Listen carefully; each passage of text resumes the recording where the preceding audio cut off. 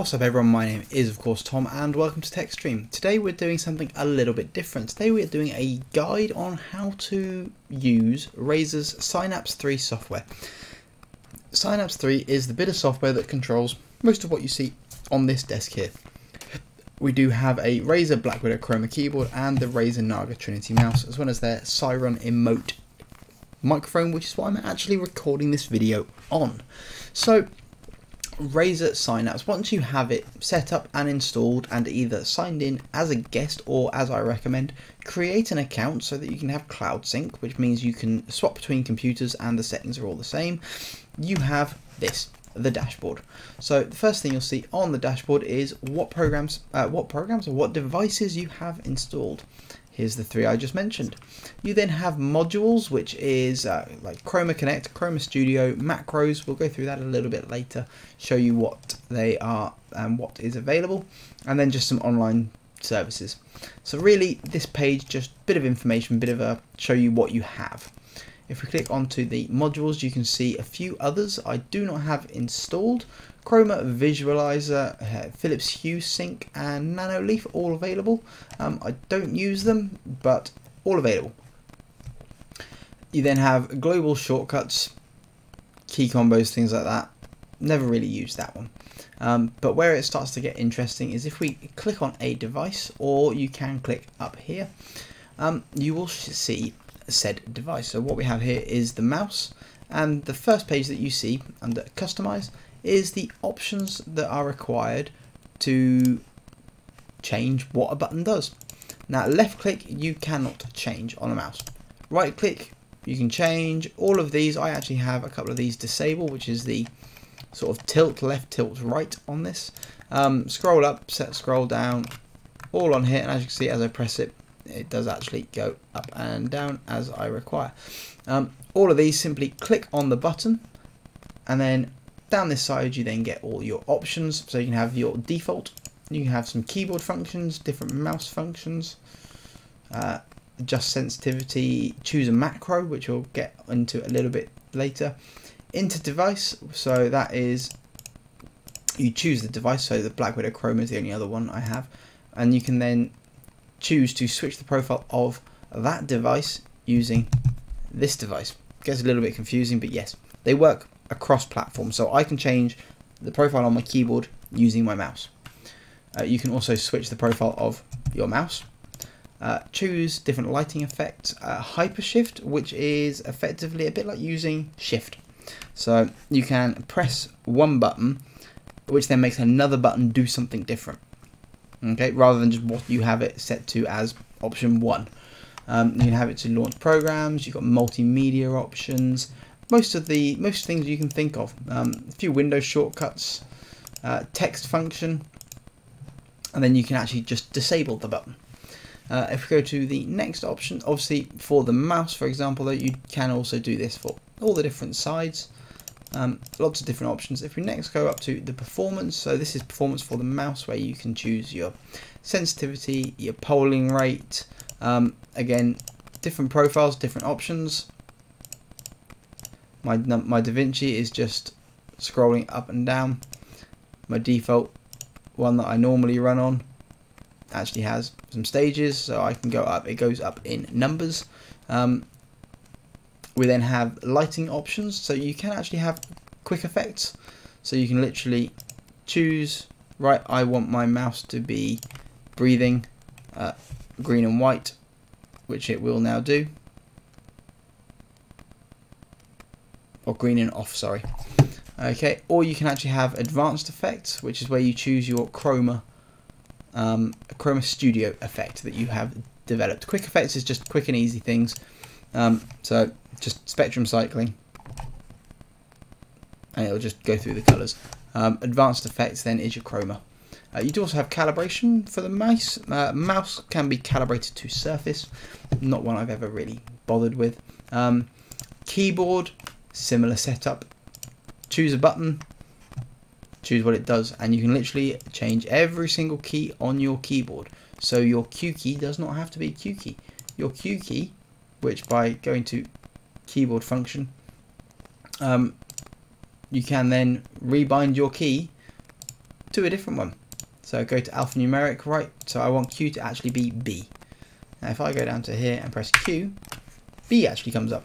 I no longer have a Q key. We'll set that back to default though, just so that we don't have any problems. And keys that have been edited have a green highlight on them, just to show you that these green ones have had something done to them. The rest of them are standard. Again, profiles, you can have different profiles. So we can add another profile. So default 1. And then that profile will then be different to the original profile. Same options, just different profile. Set that back to my standard one. I did forget to mention one thing about the mouse.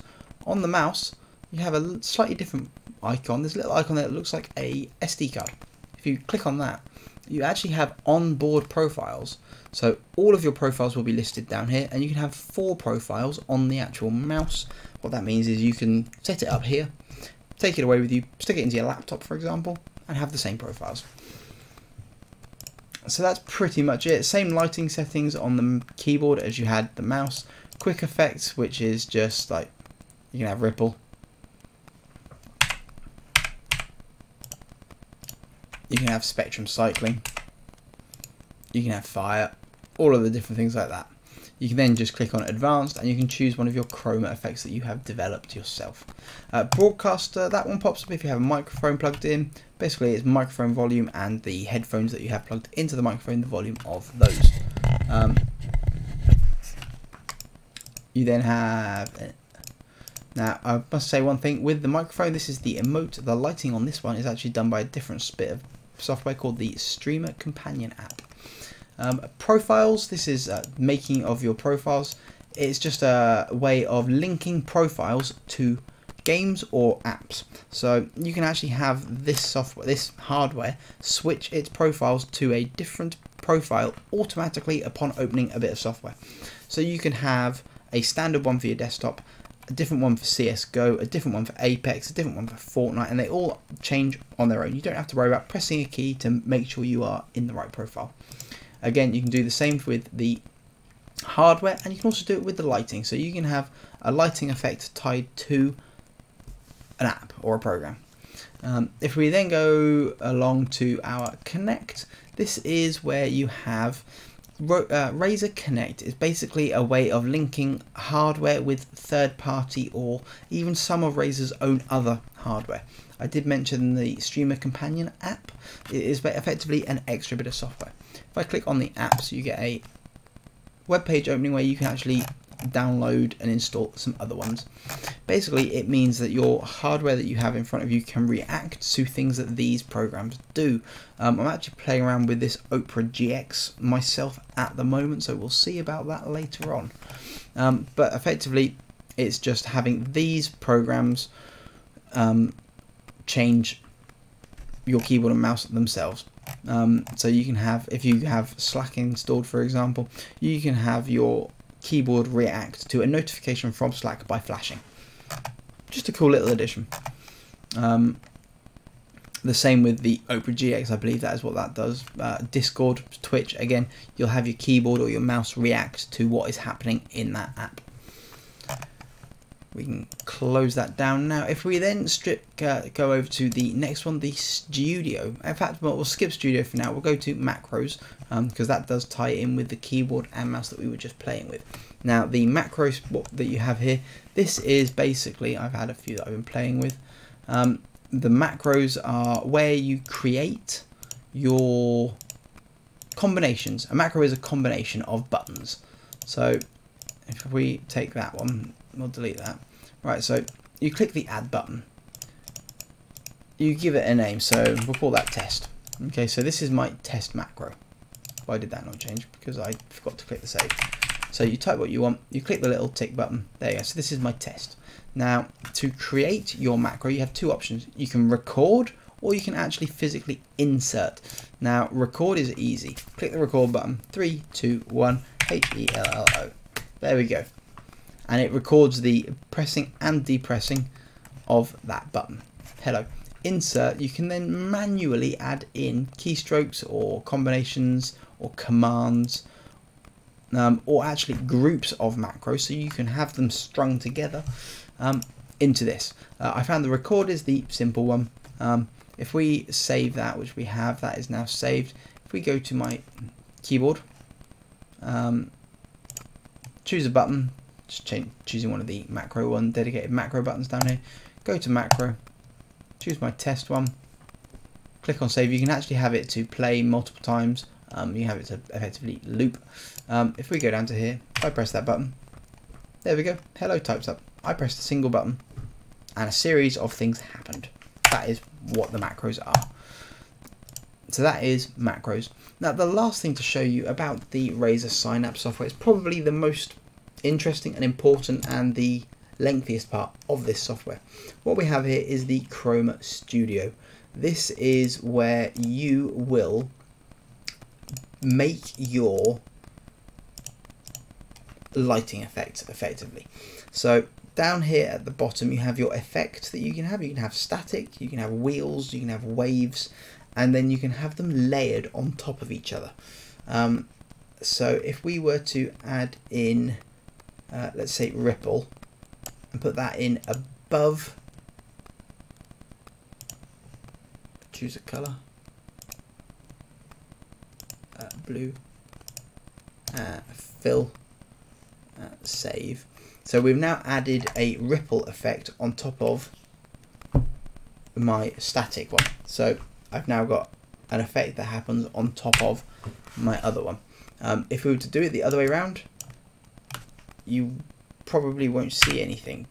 You will still see. Okay, so the order of these doesn't really make a massive amount of difference, but you can have a static effect with things then happening on top of it. Just a cool little thing that you can do. We will ditch that again though, because I like my static. And again, you can have as many of these combined as you want, and you can have it doing lots of different things. You've got ambient awareness, quite a cool little one. This basically makes the keyboard react to what is happening within a program, game, or application. Quite cool.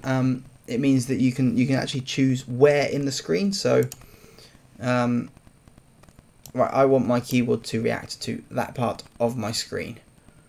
Yeah, if we click on save, and if I was to open up a program, what was happening on the bottom of my screen would then relatively show up on my keyboard. Basically, if the screen was all blue, my keyboard would turn blue. If the screen was all green, it would turn green, for example. Cool little addition, I quite like it. I've had a little play around with it, but you've got all the typical ones: the breathing, the audio meter, starlight. Again, another cool little one. We click on save. Remember, do click save.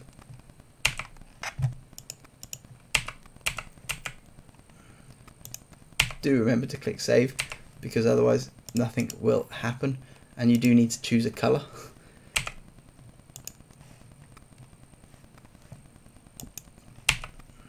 Come on, I had it doing this for me earlier. There you go. Let's just choose a pattern. And click. There you go. Save. Again, or if in doubt, remember to click the save button, because nothing happens until you've clicked the save button. You can actually hide an effect. So if you develop something and you want it but you don't want to keep it there, you can just hide it. And remember, as always, click save. If you don't want something anymore, right click it. You can rename it, duplicate it, or just delete it. So one thing we haven't discussed yet about the Razer Chroma Studio, the first thing you actually need to do is, so when you open it up, it looks like that. First thing you need to do, this little icon here, move. You need to click that, and it will turn into a moving thing where you can actually move your devices around. It will automatically show you as fit all, but if I just zoom out just to show you, you do actually get a bigger canvas effectively. And what you need to do is relatively place your items where they are on your desk. So if you have your mouse right there, you have your mouse right there. If you have your mouse all the way over here, what it is when you have reactive things or things that move, it plays them in the right order. So if I put my mouse on this side, a wave will then start at my mouse and move across my keyboard. However, That way around, it starts at my keyboard and goes across my mouse. So do set everything up that you want in the right order. Once you've done that, click the save button, and then you can go into editing, like per key, choose a key, change its color, click the save button, and the G key turns green. Choose a color, press a key, change the color. There's a lot that this can do. There is a lot more than I can discuss in a single video. You could talk about this forever, basically. So there we go. That is the Chroma Studio. I'm not going to go massively into it because the best thing I can suggest is to go up to this bottom, click on add, create yourself a blank profile, and just play. You can't break it. Just keep playing. If you don't like what you come up with, simply go back to what you had before, and you haven't done anything wrong. It's back to the way it was. So if you want to have a play, create a new one. You can always delete them. You can't really go wrong. So there we go. So that is about it really for the Razer Synapse program. Now, one thing I will say, now Razer always gets slapped with what people say is Razer tax. And I'm going to say it's a load of rubbish, because Razer tax is, where that tax goes is into producing bits of software like that. Yes, the hardware is, when you initially purchase it, probably a bit more expensive than what else is available.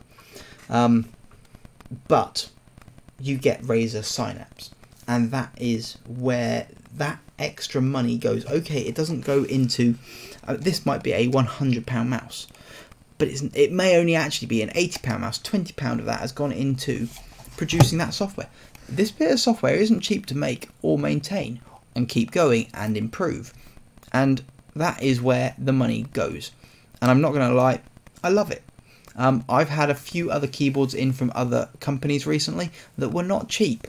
They were borderline this sort of money. And if I'm honest, the programs just didn't support the value of the item. The programs they looked amateur built, they were clunky, the user interface was not easy to use. This is easy to use, you've just shown it, I've just shown it to you there, and it works. And Razer software, I've had other software where it has interfered with something else.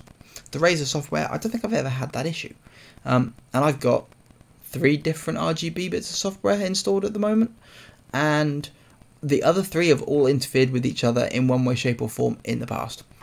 I've never had a problem though with the Razer software causing any of those issues. So there we go guys, that is about it for today. That is the Razer Synapse software. Sorry this video has been a little bit long, I hope it has been of a help, and as always, if you want to see more of me, my camera's gone off. And as always, if you want to see more of me, give it a big thumbs up. If you don't, thumbs down, not a problem. And as always, thank you very much. My name is Tom. Bye for now.